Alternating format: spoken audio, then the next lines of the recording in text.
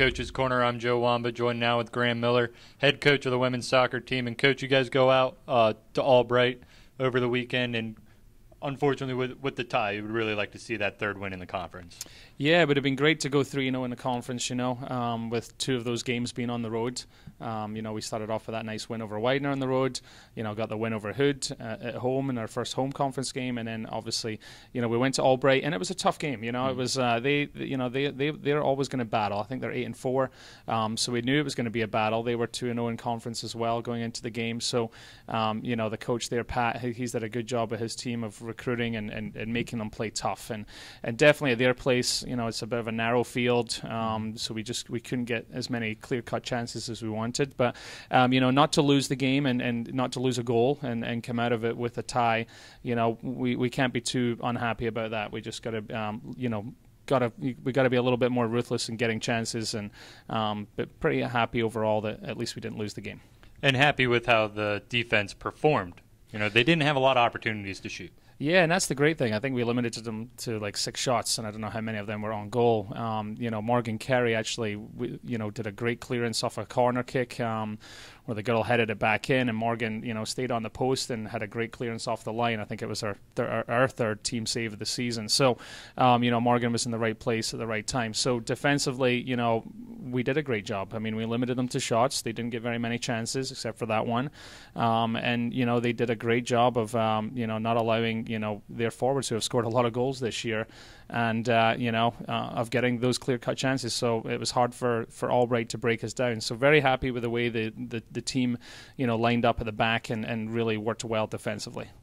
And going back to that Hood game, a 6-0 win, and you get everybody that's healthy into the game. It's got to be great for their experience going into this bye week that you don't get to play till Saturday.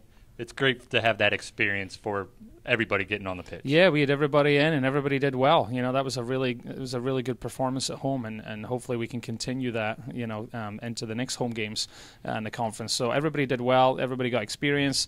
Very happy with everyone how they performed, and hopefully the confidence will continue, and they can show themselves in practice to get more playing time in the future. And that confidence is going to be awfully important going into the game on Saturday with Arcadia coming in. Yeah, Arcadia, number 7 in the country. I think they're 13-0 or 14-0. So, they're going to be a tough one. They get to play on Wednesday, though. So, with us having the bye week, there's no excuse for us not being well rested and not being fully prepared. So, starting today through this whole week, we are going to, make sure that we are ready for Arcadia on Saturday.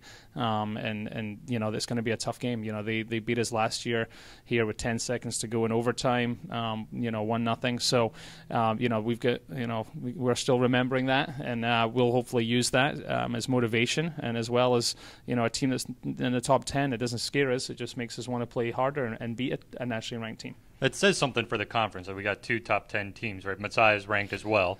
Yeah, Messiah I think is like 13. I think top 15. Yeah, right. But it says something for the conference having ranked opponents that you're going to play at least once a year, and then probably again in the conference tournament. Yeah, our conference is tough. To get those one of those 5 spots in conference is definitely a great achievement, and that's our goal, to be in the playoffs. We've been in the playoffs every year since we've entered the MAC, and we want to do it, for our 5th straight year. So it's going to be tough to get there, and Arcadia and Messiah have led the way so far this year. And I think with some games that could have been a little bit different, we could have been up there as well. So we're ready for that on Saturday, ready for the challenge, and excited that this conference is only going to make us better.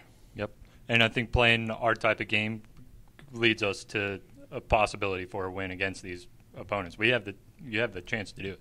Yeah, if we can keep playing great at the back, and like I said, the 3 games in conference, our defense hasn't given up a goal. So that's a great thing. So we got to keep that going, and we're going to have to be our best to shut down Arcadia's forward line.